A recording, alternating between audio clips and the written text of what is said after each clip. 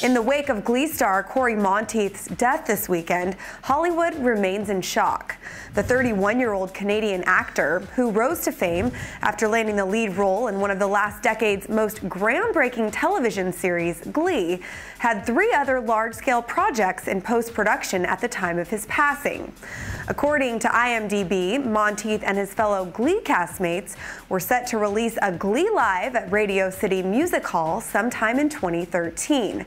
In addition, the actor also recently wrapped work on 2 films titled All the Wrong Reasons and McCanick. All the Wrong Reasons features an ensemble cast that includes Gossip Girl alum Kevin Zegers. In the film, Zegers and Monteith play 2 of 4 co-workers at a large department store.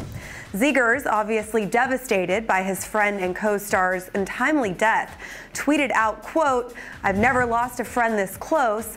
This feels like a mistake. My heart is broken." At the time of his death, Monteith was just a few weeks away from beginning production on Glee Season 5. Monteith's co-star and girlfriend of over a year, Leah Michelle, has asked for privacy during this heartbreaking time.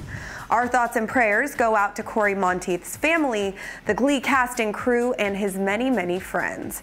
Feel free to share your support by weighing in down in the comment section below. For more updates on this tragic story, subscribe to ClevverTV on YouTube. I'm Jocelyn Davis. Thanks for joining us.